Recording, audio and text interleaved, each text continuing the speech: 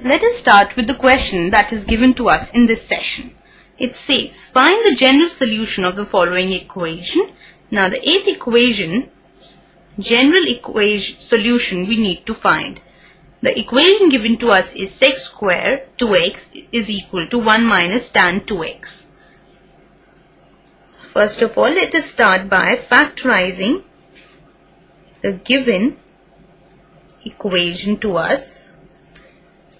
Now, as we studied in our earlier classes, according to one of the identities, 1 plus tan square x can be written as sec square x, right? On using this identity, we can write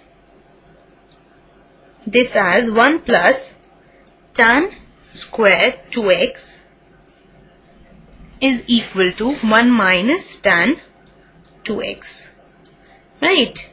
Proceeding on with the solution.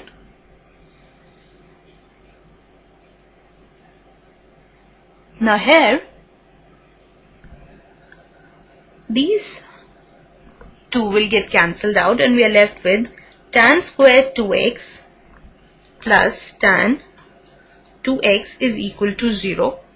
On taking out tan 2x common, we have tan 2x in bracket, we have tan 2x plus 1.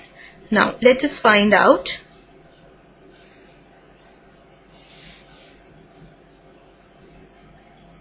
the general solution. That can be tan 2x is equal to 0 or tan 2x plus 1 is equal to 0.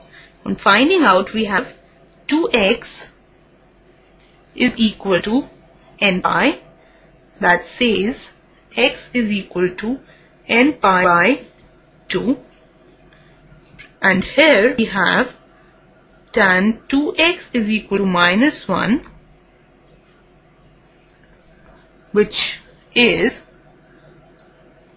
tan 2x is equal to minus 1, where minus 1 will be written as tan 3 pi by 4, right? And hence 2x is equal to 3 pi by 4, or x we can write it as 3 pi by 8. So therefore, the value of x comes out to be, putting it into the general form, we have n pi by 2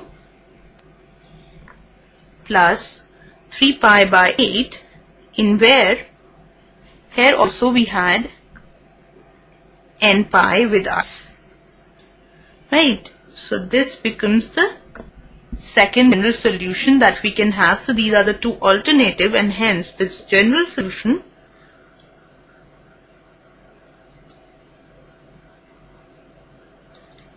is n pi by 2 or n pi by 2 plus 3 pi by 8, where n belongs to